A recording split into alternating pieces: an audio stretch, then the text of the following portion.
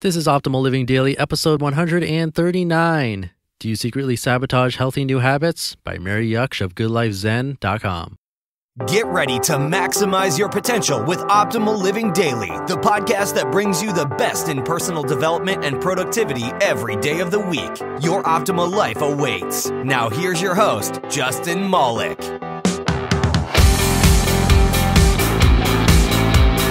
What's going on, old friends? Welcome to Optimal Living Daily.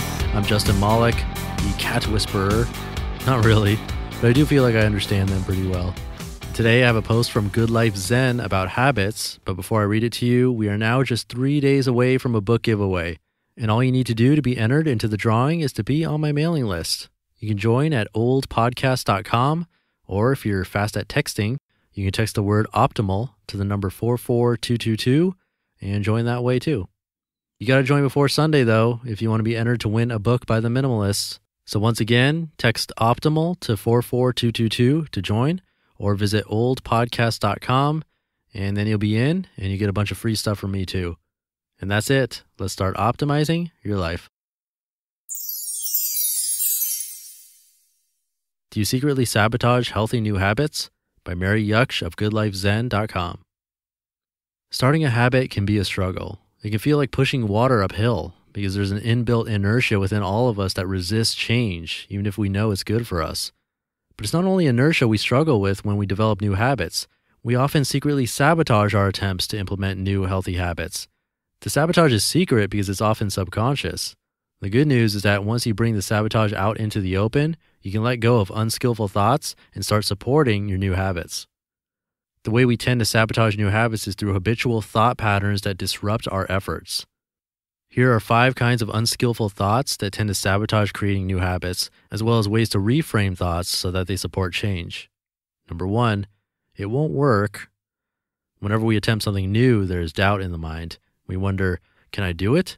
And not only do we experience doubt, fear also creeps in. Fear makes the mind think in terms of black and white, so we tend to think of winning or failing and don't consider incremental change. It won't work is a message that closes off all possibility of change. Reframe the thought to, I'll learn something new. Number 2, it's too late. There are a lot of variations of this thought. It could be I'm too old, or I'm too weak, or I'm too sick, or I've missed my chance, and so on.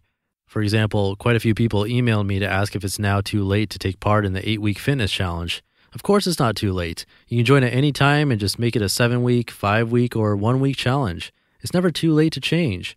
Every moment is a new opportunity to live life differently. Reframe the thought, I'll give it a try. Number 3, I'm a fill in the blank, so I just can't do it. This is a thought pattern we all fall into, often without noticing it. It has to do with ingrained judgments about ourselves. For example, in the comments to Want to Be Fit or even Ultra Fit, one person called himself a couch potato.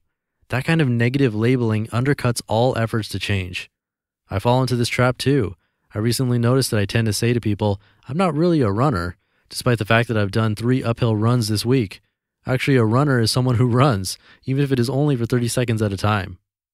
Reframe the thought, I can learn to do it. Number 4, I'll do it another time. I'm sure we all know this one. It's a great way to evade a challenge. I'm too busy right now, or I'll do it next year. These are ways our mind sabotages the opportunity to change. In fact, there is only right now. Reframe the thought, now would be a good time to start. Number 5, I've failed, so I'll give up now. In every attempt to engender a new habit, there are moments when we fail. For example, if you want to get fitter or lose weight, at some stage, you'll succumb to a slice of chocolate cake or watch TV instead of going for an evening walk. The key is to get back on track without a backward glance.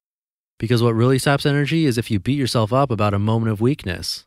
Reframe the thought, to get back on track, my next step is how to train the mind. Number 1, become aware of your thoughts. Remember that you are in charge of your mind. You have the choice to use unskillful or skillful thoughts. A simple way to train the mind is to wear a rubber band or elastic bracelet on your wrist. Every time you notice an unskillful thought, change the elastic band over to the other wrist. Number 2, be kind to yourself. You will fare best if you are kind but firm with yourself. It's like being your own loving parent. Encourage yourself when the going gets tough with, you can do it, or just a little bit more. Number 3, treat change as an experiment. If you treat the development of new habits as an experiment, everything is of interest, including your little failures or your unskillful thoughts. Number 4, start a change journal that documents your path. Include your thoughts, emotions, insights, and observations. The process of journaling will help you to see the big picture of your journey of change. Number 5, use the spirit of adventure.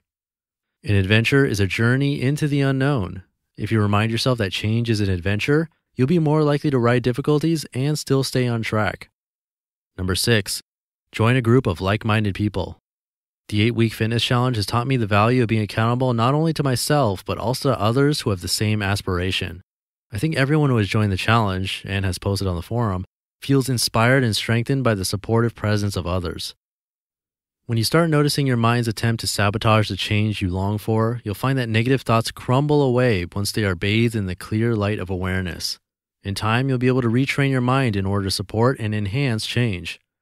The more you use skillful instead of unskillful thoughts, the more you'll forge new positive pathways in your brain. Please use the suggestions above in a spirit of experiment. You just listened to the post titled, "Do You Secretly Sabotage Healthy New Habits?" by Mary Jaksch of goodlifezen.com. And I like that idea of wearing a bracelet and changing it to the other wrist when you notice a specific thought. That's very tied to meditation, and it's kind of like another way to meditate without actually practicing sitting meditation. And I love practices like those. It's like meditation training. And I know Tim Ferriss has actually talked about that bracelet method for other things like catching yourself complaining and stuff like that. And one last time, I'm giving away a book in just 3 days to a random email subscriber. So to be entered, you can visit oldpodcast.com, or the fastest way is to text the word optimal to the number 44222. And when you join my weekly email list, you'll be entered to win every single month. Plus, you'll get a bunch of gifts from me, one of which is a money tracking spreadsheet that comes with a video tutorial I made to go along with it. And I think that does it. Tomorrow's finally Friday, so hang in there, and I'll see you there where your optimal life awaits. Hey, this is Dan from the Optimal Finance Daily podcast, which is a lot like this show, except more focused on personal finance. Justin handpicks the best posts he can find from blogs and authors like Ramit Sethi, Mr. Money Mustache, and more, and I read them to you 5 days a week.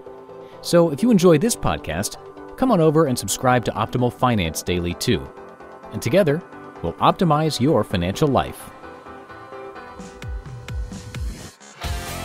You've been listening to Optimal Living Daily. Be sure to hit the subscribe button to stay up to date on each new episode, and head to oldpodcast.com. That's OLDpodcast.com for a free gift, as well as more actionable tips and resources to help you maximize your potential.